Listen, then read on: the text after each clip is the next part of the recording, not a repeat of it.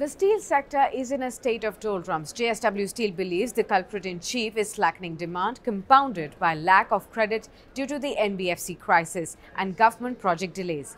Let's do a three-point analysis of JSW's Q1 earnings to understand what are the pain points and what is the outlook on the company. 1.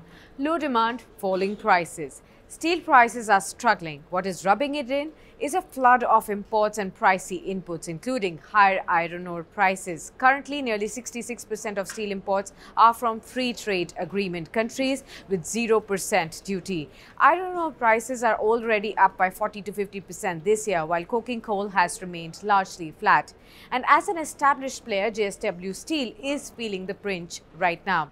Its June quarter, that is Q1 FY20 results, bear all the tell-all signs that the demand has hit in the domestic volumes as well as sales have actually fallen 2%, hurt by a subdued growth in the auto industry as well as the white goods industry.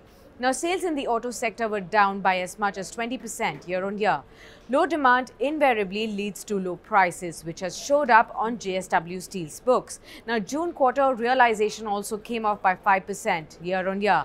Now, the company also took an inventory loss of $21 million from its overseas operations. While its US subsidiary has reported an EBITDA loss of $36 million, the loss for Italy-based FRP also reads $4 million. 2. What has led to the operational strain on the company? Well, a confluence of factors such as loss from overseas subsidiaries and cost pressures have actually kept the overall profitability under strain.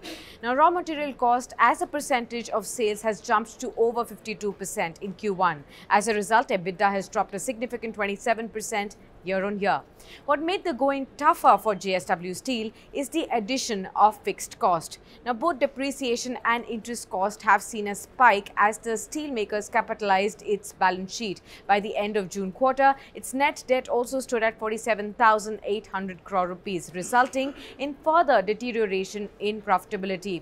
Now, during the quarter under review, net profit also took a big blow, plunging a sharp 55% on a year-on-year basis. 3. What is the outlook on JSW Steel then?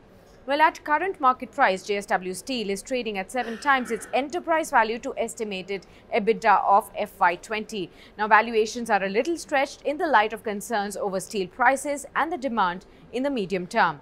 Now, even as demand is on the way down, the company is pushing ahead with the steel production. Right now, it's up 3%. Now, lower sales are also adding to the worry line with a spike in inventory, which calls for a sense of caution. Any uncertainty surrounding the acquisition of Bhushan Power and Steel and the funding are price overhang. Now, investors would do well to walk with care right now.